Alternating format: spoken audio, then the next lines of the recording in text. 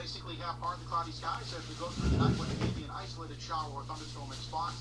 Temperatures overnight lower in middle 70s. Coming up into Thursday, not a whole lot of change in the forecast with a mix of sun and some clouds popping up. Maybe some afternoon thunderstorms here and there. High temperature 85 to 90.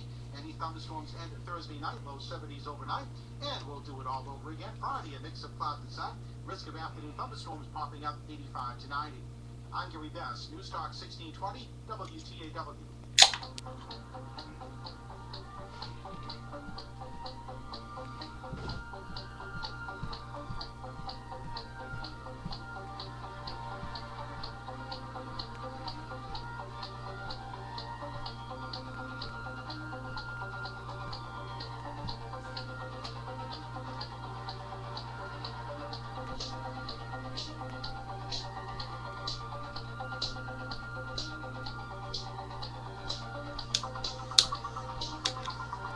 City of Angels off the Pacific Ocean. Good morning, good evening, wherever you may be across the nation, around the world.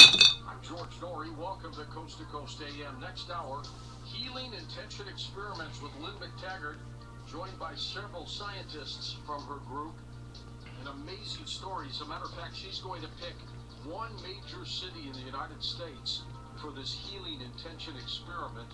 We'll talk about that a little bit later on. What's happening?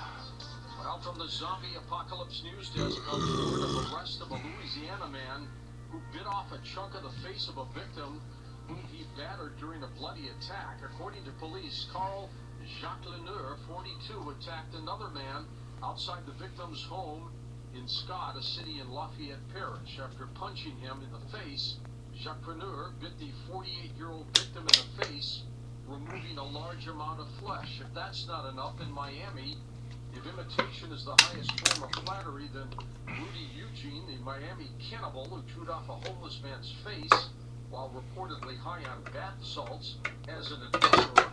Brandon DeLeon, 21, was arrested after getting into a fight at a local market, resisted arrest.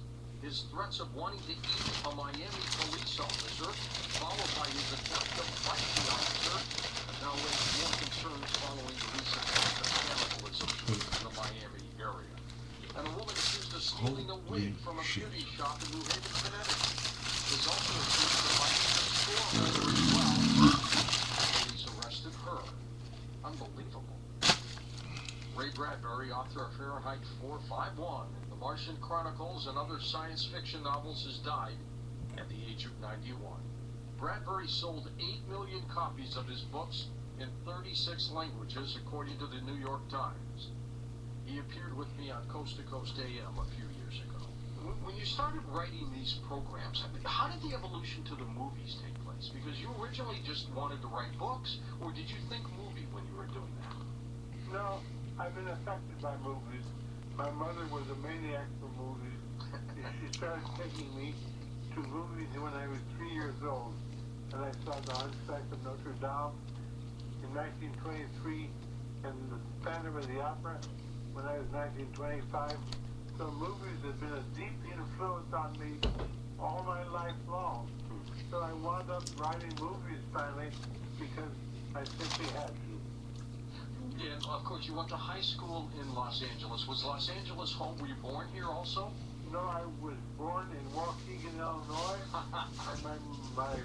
And my father took us out to LA during the Great Depression in 1933. Do you think that this inspiration still would have occurred had you not been in Hollywood? Maybe you would have stayed in the Midwest? No, I think I was born to be a writer, and I would have done it in Waukegan too. Ray Bradbury, dead at the age of 91. He wrote the script for one of my favorite Twilight Zone episodes, I Sing the Body Electric. And I wrote an editorial about that incredible... It came with eggs, I didn't ask for the eggs, you know. After Dark News You know what? magazine. Not because they don't have anything these days, but... He forwarded that magazine on to Ray Bradbury. That's more like a rubber coaster than it is an actual egg. It's like reconstituted, you know. I mean, it'll do if there's nothing else, but...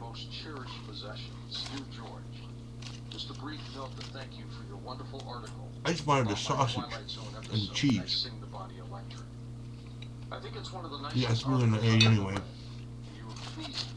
Which you could use for a glow-in-the-dark hockey puck. ingredients, and you get savory Ray Bradbury. Mark's Decree, of course, has over 100. It's good, but it's a little sweet, like somebody put maple syrup on it or some shit. Star Trek: The Next Generation, soon to be producing, of course, and writing Space Command, which he was on talking about just a few days ago. Everything's too good now. Ray Bradbury was a different. And isn't that a shitty way to complain, right?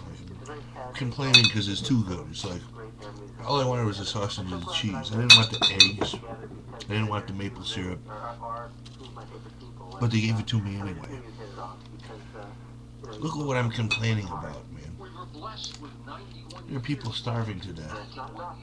I'm complaining because they gave me too much shit and I wanted a little bit less.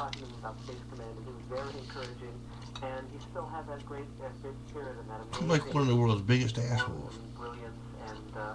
Ridiculous. All the stuff to complain about. I asked for this much food, you gave me that much food. So, about 15 years ago, he reached out to me because of something I'd written, and we became I'm an asshole. friends. And so every month or two, I'd go over to his house But, over that entire time, and we just to be fair, and it was just treasure. what am I going to do with this Are the writers? egg hockey Are puck? the writers like Ray Bradbury anymore? I don't want it.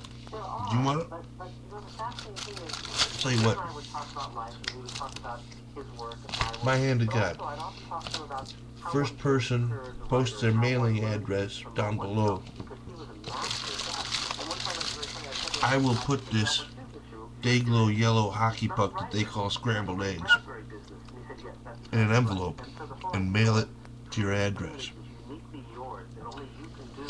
So that- I'll pay the postage and everything. All you gotta do is put your address down below.